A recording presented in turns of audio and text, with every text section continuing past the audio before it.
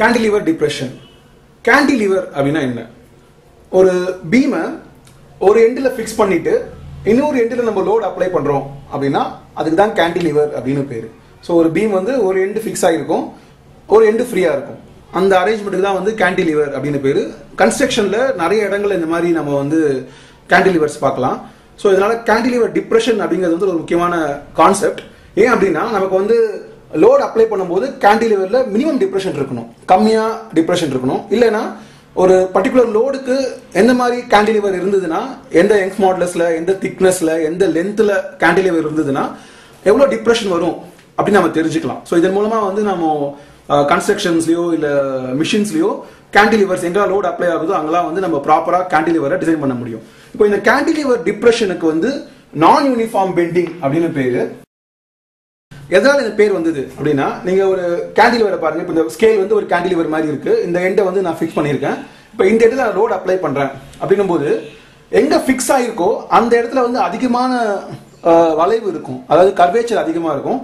எந்த இடத்துல வந்து அது ஃப்ரீயா இருக்கோ அந்த இடத்துல வளைவே இருக்காது, அந்த இடம் ஸ்ட்ரெயிட்டா இருக்கும். நீங்க பாத்தீங்கன்னா எங்க அது ஃபிக்ஸ் ஆயிருக்கோ அந்த இடத்துல வளைஞ்சிருக்கும். பட் இந்த இடத்துல நல்லா வளைஞ்சது தெரியுது, நம்ம வந்து இந்த பெண்டிங் பார்க்கலாம். பட் அந்த ஃப்ரீ எண்ட்ல வந்து நமக்கு வளைவே இல்லை, அது வந்து ஆல்மோஸ்ட் ஸ்ட்ரெயிட்டா இருக்கு.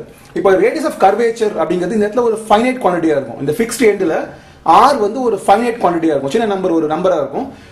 அதே வந்து அந்த ஃப்ரீ எண்ட் போக போக அது அதிகமாகிட்டே போய் ஃப்ரீ எண்ட்ல ஸ்ட்ரெயிட் லைனோட ரேடியஸ் ஆஃப் கர்வேச்சர் அப்படிங்கிறது இன்ஃபினிட்டி. ஸோ இந்த இடத்துல we have a finite r, fixed endல we have a finite r, free endல we have a infinite r. அப்போ இந்த இடத்துல அந்த இடத்துக்கு போகும்போது r வந்து இட்ஸ் இன்க்ரீசிங் drastically. இதனால வந்து r யூனிஃபார்மா இல்ல, radius of curvature is not a constant. அதனால தான் cantilever depression is called as a non uniform bending அப்படின்னு பேரு. இப்போ இந்த மாதிரி இருக்கும்போது நாம வந்து அதோட டிப்ரெஷன் கண்டுபிடிக்கிறதுக்கு நம்மளால வந்து ஒரு ஃபுல் கேண்டிலிவரை அப்படியே கன்சிடர் பண்ணிக்க முடியாது, ஏன்னா அது ஆர் வந்து மாறிட்டே இருக்கு. பட் நாம பார்த்த இன்டர்னல் பெண்டிங் மொமெண்ட்ல நம்ம வந்து ஆர் கான்ஸ்டன்ட் அப்படின்னு அசியூம் பண்ணிக்கிட்டோம். ஸோ என்ன பண்ண போறோம் அப்படின்னா, ஒரு டிப்ரெஸ்ட் கேண்டிலிவர்ல ஒரு சின்ன போர்ஷன் டிஎக்ஸ் லென்த் இருக்கிற ஒரு சின்ன போர்ஷன் கன்சிடர் பண்ணிக்க போறோம். இந்த போர்ஷன்னால எவ்வளவு டிப்ரெஷன் வருது அப்படின்றத கால்குலேட் பண்ணிட்டு தென் we will இன்டகிரேட் பண்ணும்போது நமக்கு வந்து ஒரு ஃபுல் கேண்டிலிவர்ல எவ்வளவு டிப்ரெஷன் வருது அப்படிங்கிறது கிடைக்கும். ஸோ நம்ம பண்ணலாம். ஸோ இப்போ நம்ம ஒரு கேண்டிலிவர், டிப்ரெஸ்ட் கேண்டிலிவர் கன்சிடர் பண்ணியிருக்கோம். இதான் ஒரிஜினல் கேண்டிலிவர். இந்த டாட்டட் லைன் தான் வந்து டிப்ரெஸ் ஆகாத கேண்டிலிவர். டபிள்யூ லோடு போடும்போது அது டிப்ரெஸ் ஆகிருக்கு. நம்ம ஒரு ஞாபகம் வச்சுக்கணும், பொதுவாக வந்து கன்ஸ்ட்ரக்ஷன்லயோ இல்லை டிசைன்லயோ இருக்கிற கேண்டிலிவர்ஸ் வந்து இந்த அளவுக்கு டிப்ரெஷன் இருக்காது. இது வந்து நமக்கு புரியறதுக்காக நம்ம இந்த லேபிள்லாம் போடுறதுக்காக கொஞ்சம் எக்ஸாக்ரேட் பண்ண ஒரு பிக்சர். யூஷுவல் டிப்ரெஷன் வந்து ரொம்ப கம்மியா இருக்கும். ஆக்சுவலா இதான் கேண்டிலிவர்னா டிப்ரெஷன் வந்து ரொம்ப கம்மியா இந்த அளவுக்கு தான் இருக்கும். அப்படிதான் நம்ம வந்து கேண்டிலிவர் டிசைன் பண்ண போறோம். ஸோ இந்த டயக்ராமுக்காக நம்ம கொஞ்சம் அதிகமா அந்த வளைவை காமிச்சு போட்டிருக்கோம். இப்போ என்ன பண்றோம் அப்படின்னா, இந்த ரேடியஸ் ஆஃப் கர்வேச்சர் யூனிஃபார்மா இருக்காது அப்படிங்கிறதுனால இந்த ஃபிக்ஸ்ட் எண்ட்ல இருந்து எக்ஸ் டிஸ்டன்ஸ்ல டிஎக்ஸ் லென்த் இருக்கிற ஒரு சின்ன எலிமெண்ட் நம்ம கன்சிடர் பண்ணிக்கிறோம். டிஎக்ஸ் அப்படிங்கிறது ரொம்ப small distance, small length. So fixed எண்ட்ல இருந்து எக்ஸ் டிஸ்டன்ஸ்ல டிஎக்ஸ் அப்படிங்கிற ஒரு அளவுக்கு ஒரு சின்ன எலிமெண்ட் கன்சிடர் பண்ணிக்கிறோம். அதை வந்து PQ அப்படிங்கிற பாயிண்டா வச்சுக்கலாம், லைன் செக்மெண்டா வச்சுக்கலாம். ஸோ அதோட அந்த P அண்ட் Qல இருந்து நான் 2 டேஞ்சென்ட் வரைகிறேன். Pல இருந்து ஒரு டேஞ்சென்ட், Qல இருந்து ஒரு டேஞ்சென்ட். அந்த ஆர்க்கு வரைஞ்சேன் அப்படின்னா அந்த டேஞ்சென்ட் வந்து இந்த மொத்த டிப்ரெஷன்ல dy அப்படிங்கிற டிப்ரெஷன் கட் பண்ணுது. ஸோ இந்த எலிமெண்ட்னால, இந்த dxனால வர டிப்ரெஷன் வந்து dy, மொத்த கேண்டிலிவரால வர டிப்ரெஷன் வந்து y. ஸோ இப்போ எனக்கு y தெரியணும் அப்படின்னா நான் வந்து ஃபர்ஸ்ட் dy கண்டுபிடிக்கணும். அந்த dy கண்டுபிடிச்சு அதை நான் இன்டகிரேட் பண்ணேன் அப்படின்னா எனக்கு வந்து y கிடைக்கும். ஆனா எனக்கு இந்த dy வந்து x டேர்ம்ஸ்ல வேணும், இன் டேர்ம்ஸ் ஆஃப் x. அப்போ இந்த இடத்துல x ஈக்குவல் டு 0, இந்த இடத்துல x ஈக்குவல் டு l, இந்த இடத்துல x equal to l. So x equal to 0ல இருந்து x ஈக்குவல் டு l நான் வந்து இந்த dy இன்டகிரேட் பண்ணேன் அப்படின்னா எனக்கு y கிடைக்கும். இப்போ நம்ம அதை வந்து பண்ணலாம். இப்போ dy in terms of dx நம்ம எழுத போறோம். இந்த PQல இருக்கிற டேஞ்சென்ட்டுக்கு பர்பெண்டிகுலரா ஒரு லைன் வரைகிறேன். ஸோ PO QO அப்படிங்கிறது அந்த PQல இருக்கிற டேஞ்சென்ட்டுக்கு பர்பெண்டிகுலரா இருக்கிற லைன். அந்த ரெண்டு லைனும் ஒரு பாயிண்ட்ல மீட் பண்ணும். அந்த பாயிண்ட் தான் வந்து சென்டர் ஆஃப் கர்வேச்சர், இந்த சின்ன dx போர்ஷனோட சென்டர் ஆஃப் கர்வேச்சர். அப்போ PO அப்படிங்கிறது ரேடியஸ் ஆஃப் கர்வேச்சர், QO அப்படிங்கிறது ரேடியஸ் ஆஃப் கர்வேச்சர். ஆக்சுவலா ரேடியஸ் ஆஃப் கர்வேச்சர் யூனிஃபார்ம் இல்ல, வேற வேற. ஆனா அவ கன்சிடர் பண்ண லென்த் ரொம்ப சின்னது, dx அப்படிங்கிற லென்த் ரொம்ப சின்னது. ஸோ அந்த சின்ன லென்த்ல ரேடியஸ் ஆஃப் கர்வேச்சரோட வேரியேஷன் கம்மியா இருக்கும், நெக்லிஜிபிளா இருக்கும். அதனால PO QOல இருக்கிற R வந்து கான்ஸ்டன்ட் அப்படின்னு நம்ம எடுத்துக்கலாம். இந்த சின்ன லென்த்துக்குள்ள R சேம் அப்படின்னு எடுத்துக்கலாம். ஸோ இப்போ நான் வந்து ஐ ஹேவ் 2 செக்டர்ஸ். எனக்கு வந்து இந்த இடத்துல OPQ அப்படின்னு ஒரு செக்டர் இருக்கு. அப்புறம் இந்த P இந்த பாயிண்ட் Q இதுவும் ஒரு செக்டர். ஆக்சுவலி ரொம்ப distance கம்மினால you can neglect this variation. So இதையும் நான் ஒரு செக்டரா கன்சிடர் பண்ணிக்கலாம். அப்படி பண்ணும்போது அந்த ரெண்டு செக்டரோட ஆர்க் லென்த் என்னன்னு பார்க்கலாம். ஸோ இந்த இடத்துல இந்த செக்டரோட ஆர்க் லென்த் வந்து dx. ஸோ இந்த செக்டரோட ஆர்க் லென்த் வந்து dx அப்படிங்கிறது r theta, r d theta. So இந்த ஆங்கிள் d theta, இந்த ரேடியஸ் ஆஃப் கர்வேச்சர் r அப்படின்னும் போது dx is equal to r d theta அப்படின்னு எழுதலாம். அதுக்கப்புறம் இந்த இடத்துல dy என்ன அப்படின்னா இதுவும் d theta தான். ஏன்னா இது ரெண்டும் டான்ஜென்ட். இந்த p இந்த லைனும் இது வந்து இந்த லைன் வந்து p க்கு டான்ஜென்ட், இந்த லைன் வந்து q க்கு டான்ஜென்ட். ஸோ இது ரெண்டும் பர்பெண்டிகுலரா இருக்கும். ஸோ ரெண்டு பர்பெண்டிகுலர் இருக்கும்போது இந்த ரெண்டு லைனோட ஆங்கிள் d theta அப்படின்னா இதோட ஆங்கிளும் d theta அதான். ஸோ அப்போ dy அப்படிங்கிறது வந்து இந்த டிஸ்டன்ஸ் வந்து l minus x. ஏன்னா மொத்த லென்த் l, அங்கிருந்து இந்த dx இருக்கிற டிஸ்டன்ஸ் x அப்படின்னா இப்போ பாக்கி distance l minus x. So அப்போ இது வந்து இந்த லென்த் வந்து l minus x, இது வந்து d theta. அப்போ dy அப்படிங்கிறது l minus x d theta அப்படின்னு எழுதலாம். ஸோ இப்போ எனக்கு வந்து dy in terms of x வேணும். நான் என்ன பண்ணலாம், இந்த d theta மாற்றி எழுதலாம். So dx equal to r d theta அப்படின்னா இப்போ d theta is equal to dx by r. So இந்த d theta க்கு பதிலா நான் வந்து dx by r போடலாம். So I have l minus x by r into dx. So இப்போ வந்து dx அப்படிங்கிற எலிமெண்ட்னால வர டிப்ரெஷன் dy எனக்கு கிடைச்சிருச்சு. இப்போ இதை நான் இன்டகிரேட் பண்ணேன் அப்படின்னா எனக்கு மொத்த பீமோட டிப்ரெஷன் கிடைக்கும். பட் r அப்படிங்கிறது it's not a constant, r வந்து வேரியபிள். ஸோ நம்ம r என்ன அப்படின்னு பார்க்கலாம். நமக்கு வந்து இன்டர்னல் பெண்டிங் மொமெண்ட் தெரியும். இன்டர்னல் பெண்டிங் மொமெண்ட் வந்து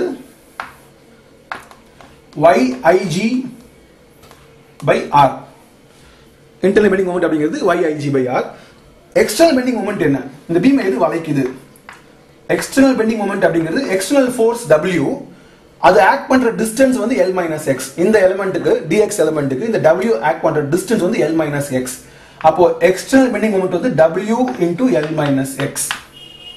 இப்போ இந்த பீம் ஈக்குலிபிரியம் வரும்போது internal bending மொமெண்ட்டும் external bending moment equal ஆயிடும். ஏன்னா அந்த பீமை வெளியில இருந்து வளைக்க ட்ரை பண்ற ஒரு ஃபோர்ஸும் அதை உள்ள இருந்து ரெஸ்டோர் பண்ண ட்ரை பண்ற ஃபோர்ஸும் ஈக்குவலா இருக்கும். அந்த பாயிண்ட்ல தான் வந்து அந்த பீம் ஃபர்தரா வளையாம இல்ல ஃபர்தரா ரெஸ்டோர் ஆகாம ஒரு பாயிண்ட்ல ஸ்டாப் ஆயிடும். அப்பதான் டிப்ரெஷன் y-ஆ இருக்கும்.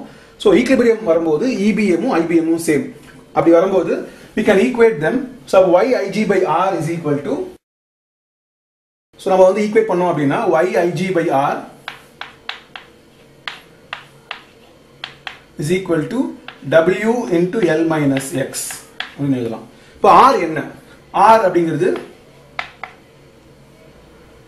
yig by w into l minus x. So இதான் வந்து ரேடியஸ் ஆஃப் கர்வேச்சரோட எக்ஸ்பிரஷன். இதை நம்ம பார்த்தோம் அப்படின்னா நம்ம ஃபர்ஸ்ட் சொன்ன மாதிரி r வந்து it's not a constant.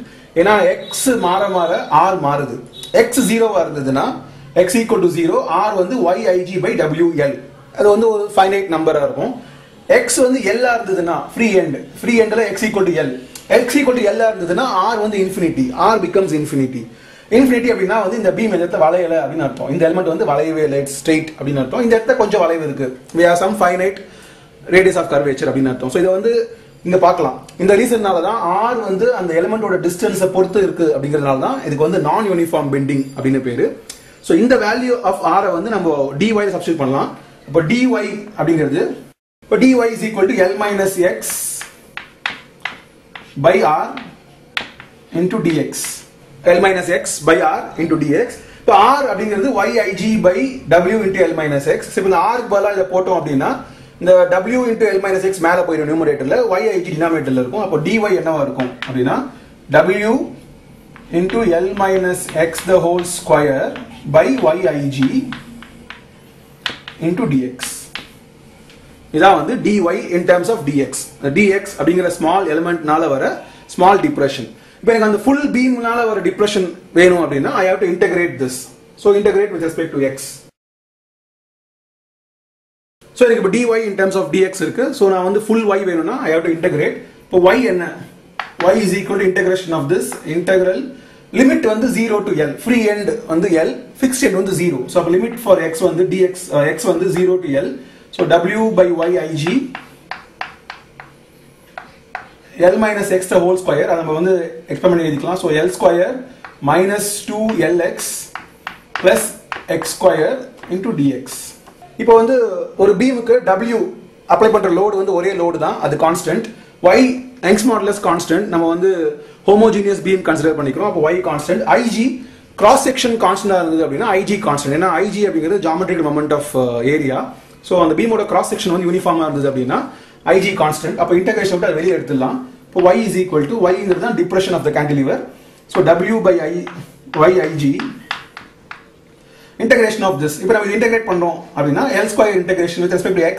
So L square x minus 2L x square by 2 plus x cube by 3 limit 0 to L.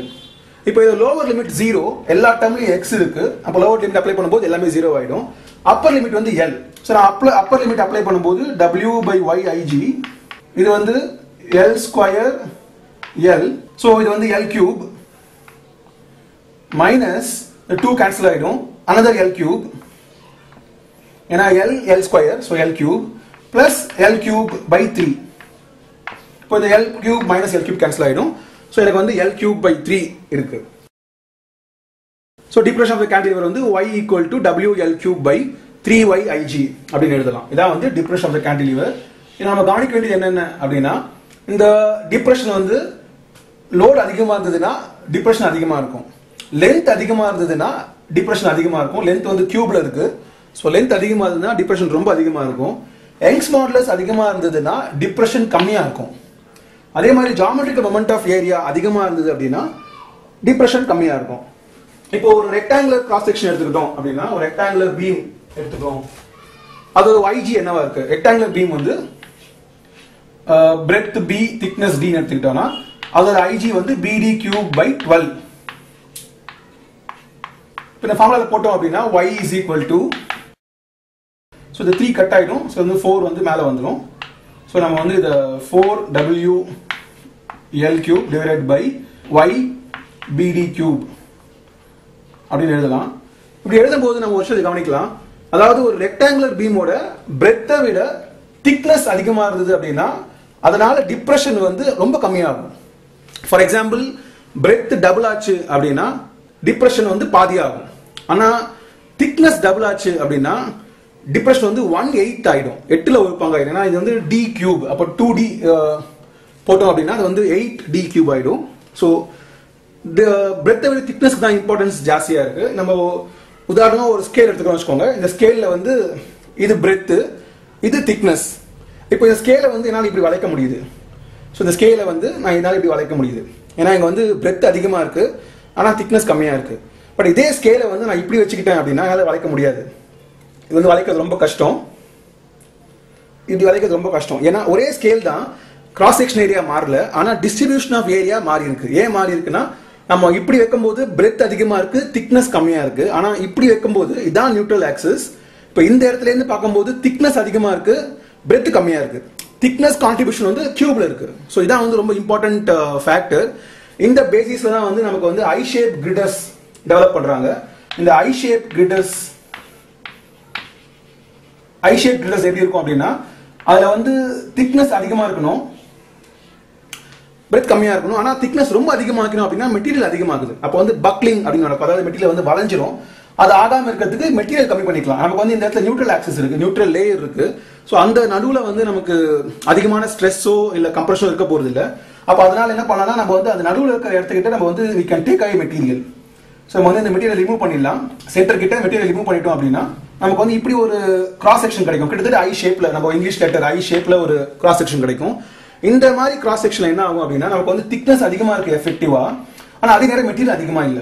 But ஆனா it will be very effective. ஏன்னா அது திக்னஸ் அதிகமா இருக்கும். ஸோ இதோட y வந்து ரொம்ப கம்மியா இருக்கும் ஃபார் கிவன் லோட். அதனால தான் we very commonly see these I-shaped girders. See the depression of the cantilever, the same expression can also be used to find the Young's modulus. இத நம்ம அப்படியே மாத்தி எழுதிக்கலாம். அப்போ y equal to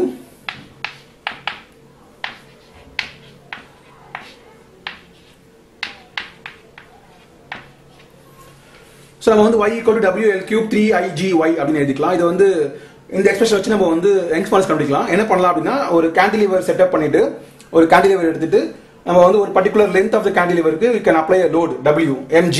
so W equal to mg. நம்ம ஒரு mass apply பண்றோம் அப்படின்னா மாஸ் இன்டு கிராவிட்டி தான் லோட். ஸோ நம்ம ஒரு W அப்ளை பண்றோம். அப்போ அந்த பீம்ல பெண்டிங் இருக்கும். ஸோ அந்த பீம் வந்து ஒரிஜினலா இங்க இருக்கு. அது வந்து எவ்வளவு தூரம் டிப்ரெஸ் ஆகுது, நான் லோட் அப்ளை பண்ணும்போது எவ்வளவு தூரம் டிப்ரெஸ் ஆகுது, அதான் y, இந்த டிப்ரெஷன் y. ஸோ அந்த டிப்ரெஷன் மெஷர் பண்ண, இதோட பிரெத் திக்னஸ் மெஷர் பண்ண அப்படின்னா IG கண்டுபிடிக்கலாம். ஸோ இந்த லோட் அப்ளை பண்ணும்போது எவ்வளவு டிப்ரெஷன் வருது அப்படிங்கறத கண்டுபிடிச்சேன்னா I can measure the Young's modulus of the material of the beam. இதை நம்ம கண்டுபிடிக்கலாம். ஸோ இது வந்து experimental determination of Young's modulus using cantilever depression. Thank you very much.